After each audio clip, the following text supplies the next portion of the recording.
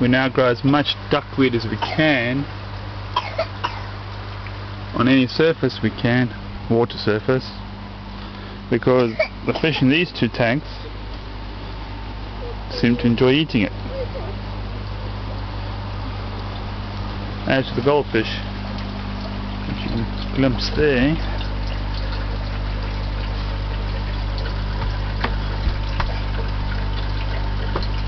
and somewhere in there we've got one lone barramundi.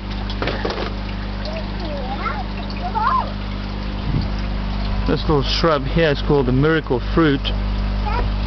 We chew the fruit from that shrub and then eat something sour, and actually makes it taste sweet. And this is our little isolation tank. At the moment we've got a tiny little fry in there somewhere, and of course a nice layer of duckweed. As far as duckweed goes, this is the most productive tank. Nice thick layer.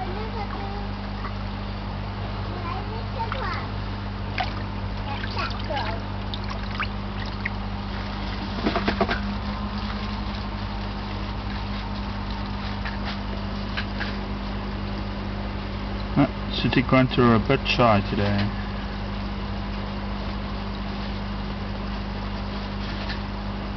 And some guppies too. We grow chilies, just bird's eye chilies.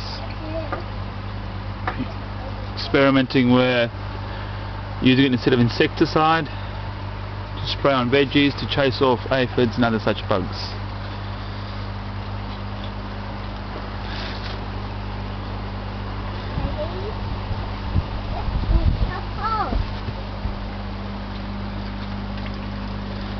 And we'll use, like I said, anything to grow our duckweed. We have our toilet cistern here.